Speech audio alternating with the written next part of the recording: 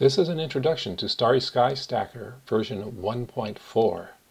I'm going to illustrate it for you today with some images from Katja Seidel. There's a link to her website at the end of this video. So I'm going to begin by selecting all the images. Select one and Command A to get them all. I hit open and all the images are read in.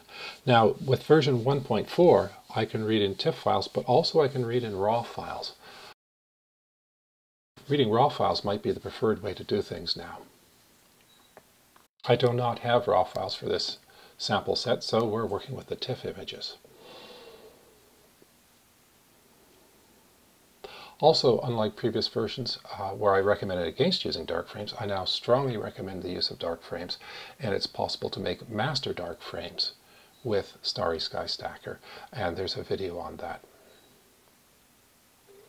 Okay, so all the images have been read in, they've been aligned, and the quality has been estimated. The quality number can be seen here, and it varies between 1 and possibly as low as 0, except an image would have to be really bad to be 0.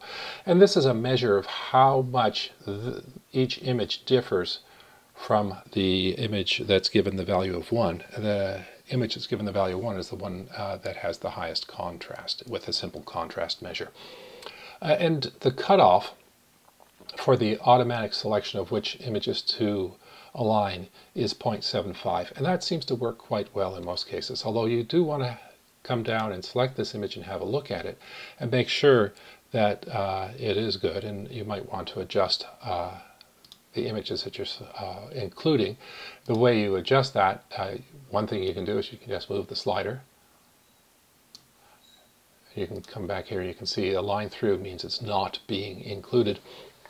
You can also include and exclude individual images. You can option click to exclude all, and now you can't composite because you need to include at least something to a composite. You can include all, and you can slide this back over to, let's say, 75 like it was, and we can say composite.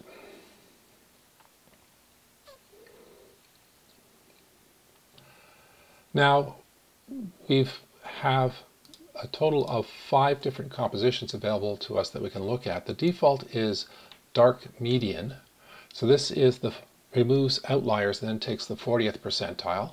There's median, which removes outliers and then takes the 50th percentile. So dark median is just a tiny bit darker than the regular median. I think dark median is better because the noise in the night sky tends to bias to the bright, so aiming below the 50th percentile seems to help. Mean is the average, arithmetic average, after outlier removal.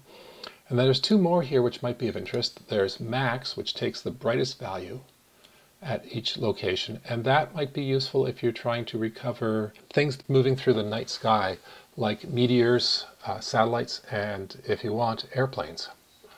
And min, it takes the minimum value at each location, so that's a darker image, and there may be uses for this in some cases. You can select whichever you want and just say save current image and save. You can save multiple if you want to blend them for some reason, and so we select mean, say save current image, and we can save that one as well. And we're done. Again, thanks to Katja Seidel for letting me use her images to illustrate Starry Sky Stacker. And for more information, see this link.